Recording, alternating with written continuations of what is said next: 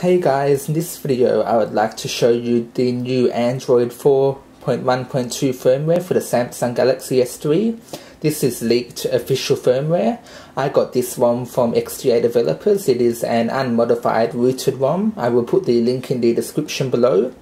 Let me show you the version. So as you can see there, Android 4.1.2, and it's got all of the other usual information such as the build number. I would now like to show you some of the new features.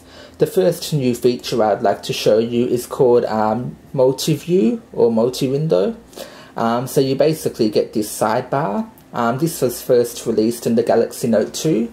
So this is sort of the second device to get it. Whoops. So basically how this works is I could open one application, let's say Google Chrome for example. And then I could open up another application at the same time, let's say YouTube. So I get YouTube, I drag it to the bottom there, and I have now got two applications open at once. I personally don't think that the screen is big enough on this device to properly multitask, though I think that this feature would be, great on Samsung tablets. So I'm personally going to keep this feature disabled. I'm sure a few people would use it. The second thing you will notice is the two new options here. We have all share cast and we have multi-window. You can actually customize the bar in Android 4.1.2. Let me show you. I'm pretty sure that you go to display, notification panel, and see you can actually drag and drop it. So for example, I could say I don't want multi-window, so I hold it down and drag it. And I could say, that I wanted S-Beam instead. That's just an example, but that's pretty neat how you can now customize it. The next feature I'd like to show you is called Page Buddy. It's a bit hard to explain how this works, though let me show you. I've currently got Earphones page configured. So basically, when I plug in a pair of earphones, it is going to automatically come up on this earphone page. With the controls to play, pause, music, etc. I'm not sure how useful it is, though I haven't really given it a good try yet. Also, whilst this is enabled, there are a few recommended shortcuts for the earphones, such as the phone, YouTube, the music app, the video app, etc. Though, that's a neat feature. You don't have to use it though. It's basically another feature from the Galaxy Note 2. Now, what's another feature I can show you? They have also added something called Smart Rotation. Yeah, it's basically called Smart Rotation. This should also be underneath display.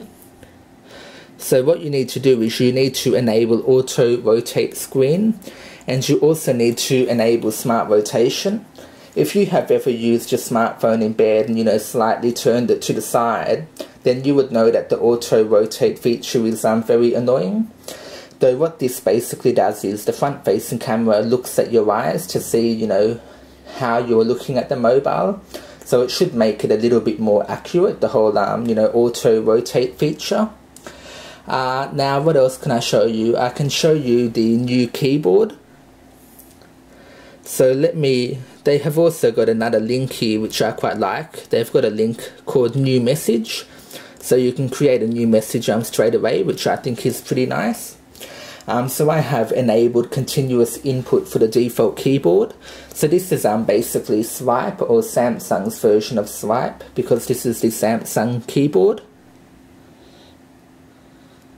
So hello, my name, whoops. So as you can see, it is pretty accurate. So yeah, it's basically a Swype keyboard built into the Samsung keyboard. They have also added a few different apps from the Galaxy Note. So let me show you what else have they added. I believe that they have added one called Paper Artist, if I can find it. I'm not completely sure how this app works. I'm pretty sure, it's just a drawing app basically, though it looks pretty neat. They have also added the gallery found on the Galaxy Note, which I think is pretty good. So as you can see, there's a completely different view, which I really like. And basically when you click on a folder, this is basically how it looks like. you can sort of show and hide the sidebar and scroll up and down the sidebar. Do I think that this new gallery, or the gallery from the Galaxy Note 2, is definitely a major improvement. So that's pretty much it for the new ROM. Well, those are the major new features that I have noticed. There's also a new app called Snap and Go. I'm not sure how that works. I think you need to install an application on your computer. So it's probably going to be like Dropbox. You take a picture and it automatically uploads it to your computer. I'm not too worried about that. And for some reason I have also got a Jewish calendar which was included in the ROM. So this ROM might have been from, you know, a different region, or a region which includes the Jewish calendar. But that's not a big deal. I can just hide it or get rid of it with titanium backup. So yeah, that is pretty much it for this video. I definitely think that, you know, it's a good update. It's a substantial update. So, you know, the main new features are obviously multi-view, page buddy's alright. The new notification panel, how you customize it, that's a major feature. The new smart rotation feature, you know, could come in handy. The, you know, improved keyboard, I will probably continue to use SwiftKey 3, and the new gallery app is good. So yeah, that is pretty much it for this video. Tell me what you think of the ROM. Are you going to flash it? As I said, the guide to the XGA developers forum thread is in the description below. Click the like button if you like this video. Subscribe if you want to see future videos like this, and thanks for watching.